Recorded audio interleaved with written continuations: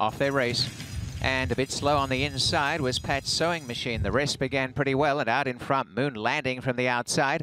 Battle Strike going up in the centre. Over on the inside, Fenor and Racing Handy Tiburon stay on a good side, and just behind them in the early stages, about 3 off the lead is Hall of Dreams, and then Guns and Rojas. Midnight in Malibu towards the back early with Sammy Stone, and about 3 away last is Pat's Sewing Machine. Moon Landing on the outside of Fenor. The joint leaders by 3/4 stay on a good side, and Battle Strike and Hall of Dreams race together. Hall of Dreams coming up on the inside, 2 to Tiburon.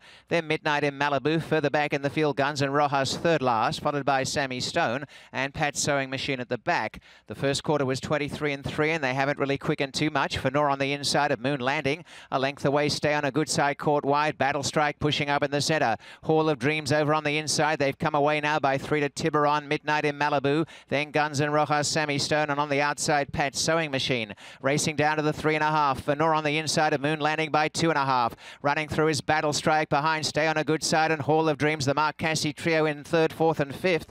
A break of 2 to Tiburon, and Midnight in Malibu's finishing on. They run down to the home stretch. Racing out in front, Fenor. Moon Landing in 2nd. Called on now, Hall of Dreams and Battle Strike. Back on the inside is Midnight in Malibu, finishing on as Battle Strike ranges up to Moon Landing on the outside. It's Battle Strike, Moon Landing, then Fenor and Midnight in Malibu's coming after the leader.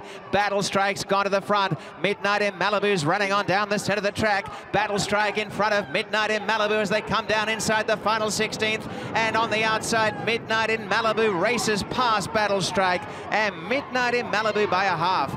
Battle Strike 2nd, a couple away 3rd, Guns and Rojas, and then Hall of Dreams and Tiburon.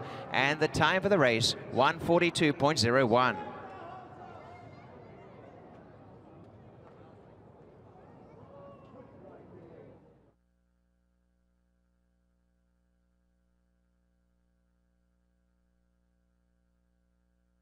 Nice win by Midnight in Malibu, coming back as the winner. A great performance today. Midnight in Malibu, who is owned by Tucci Holdings.